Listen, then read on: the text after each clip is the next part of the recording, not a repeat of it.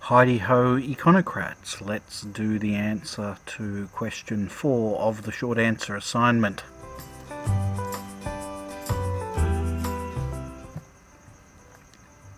This is a simple calculation question. So you were asked first, given a table of data, to calculate the real GDP using the expenditure method.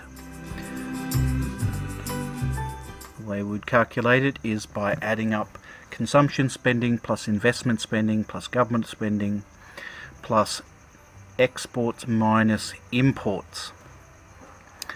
In the table it also has taxation, but that was a red herring that served no purpose in answering the question whatsoever.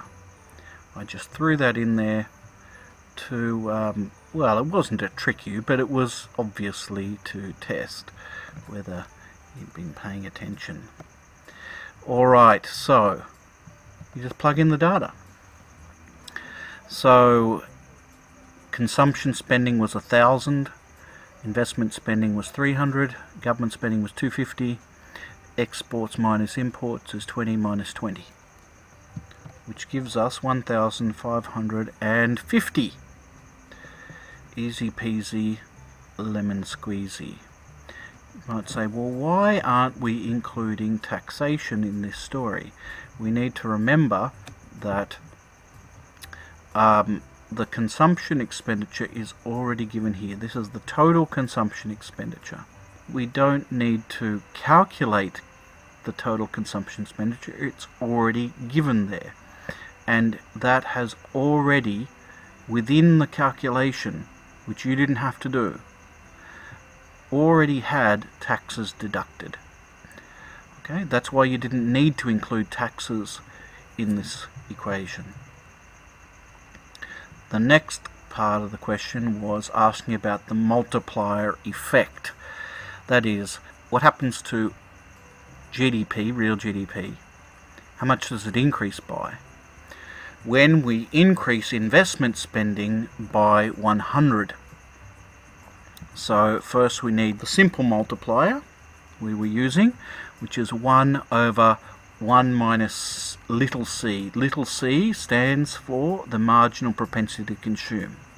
And we were told that the marginal propensity to consume was 0.8. So the multiplier is 1 over 1 minus 0.8, or in other words, 1 over 0.2, or in other words, 5.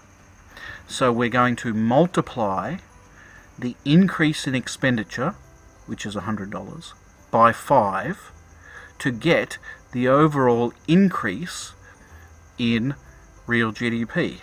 So the change in real GDP equals the multiplier times the change in investment spending.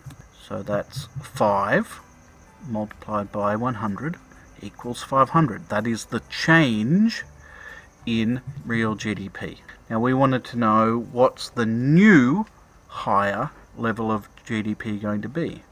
Well, the new GDP equals the old GDP, which we already calculated, plus the change.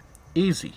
1,550 plus 500, the change, gives us 2,050. That's the new real GDP. And that is the answer to that.